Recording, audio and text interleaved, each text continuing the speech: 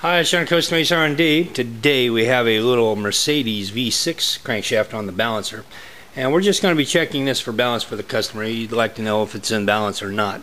It's out of a brand new engine, so we're just going to give it a check. I'm going to show you how that's done. Alright, I've taken and inserted all the critical dimensions here into the computer, but let's take a look at what we got. We got a piston weight of 365 grams. Our locks are 2 grams each, or 2 grams for the pair rather.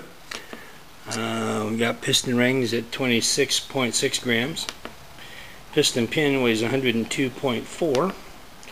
The big end of the rod is 369.9.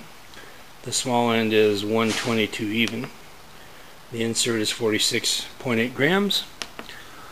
We're going to add 6 grams for oil, and we have 1 throw per cylinder, and we have 1 throw on the rods. We're going to balance at 50%, and that gives us a bob weight of 731.7 grams. Alright, we've got one of our bob weights set on the scale, and as you can see we're at 731 grams. We can go plus or minus half a gram on this, and we're going to be okay. And we'll go ahead and set the rest of the bob weights up, and then we'll go ahead and attach them to the crankshaft.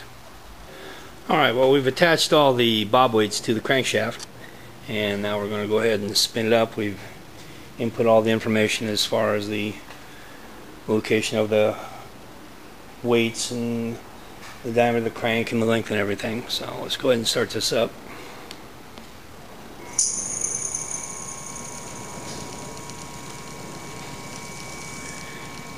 It'll run up to about 500 RPM, and if it's real happy then it'll go right on up to around 700 and some, and it'll look at things, and once it's had a good look it'll start to measure.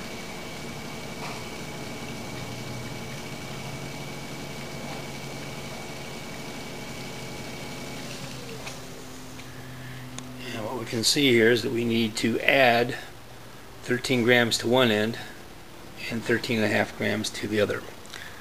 What we're going to do is we're going to rotate the crankshaft around until we get to this corresponding number, which is 51.5 for the left side. So that tells me that if I was going to make a correction on this, I would do it right here. On the other side, I'm looking at 20. And we'll be making a correction right about right here. Anyway, that's how you check a crankshaft for balance, to see if it in fact does need to be balanced, and to check it for accuracy.